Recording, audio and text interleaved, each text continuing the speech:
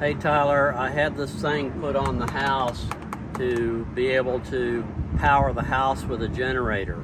I don't have a big generator, and I guess a big generator has a big plug like this on it that you put off the generator and goes into this thing. But I just have a small 2,000 watt generator, so this will go to the extension cord on the small generator, and it'll operate a refrigerator and a lighter too, you know.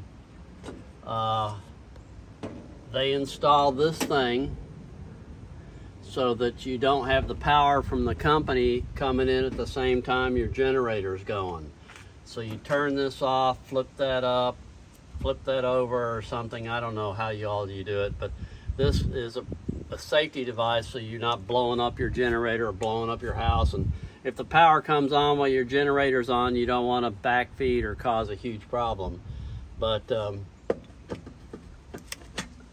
this thing goes on like that, and that goes to extension cord to the generator, and then you do all that stuff. And I guess if you ever get a big generator, you can use a real one, but I just need to make sure the refrigerator doesn't die during a hurricane or storm.